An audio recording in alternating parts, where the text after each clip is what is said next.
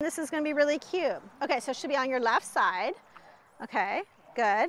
And then you're going to tell her heel. We're going to use the path here. So you're going to step out with your left leg for heel. So you say her name real cheery. Say Ginger, heel. Good, just like that. Yep, okay. And you can choke up on the leash. You want to have the leash short enough where her nose can't quite touch the ground. Perfect. There you go. There. That's great. And then when her nose goes down, just give a little flick of the wrist. Good. And then tell her heel and keep her at your side. Good girl. No sniffing. Good. Yep. So we're encouraging a heel with no sniffing. Yeah, Ginger, it's true. Okay, so we'll turn around. We'll do that one more time. Heel, no sniffing. She can sniff on sniff breaks, but not while we're walking. Okay, good. Good girl, Ginger. There we go. Very nice. That's lovely. That's a good heel. Good.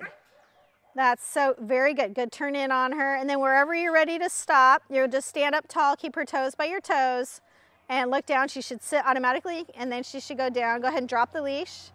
Tell her stay, and then back away about 6 to 8 feet. Good. I would stay on the path. Yep, that's good.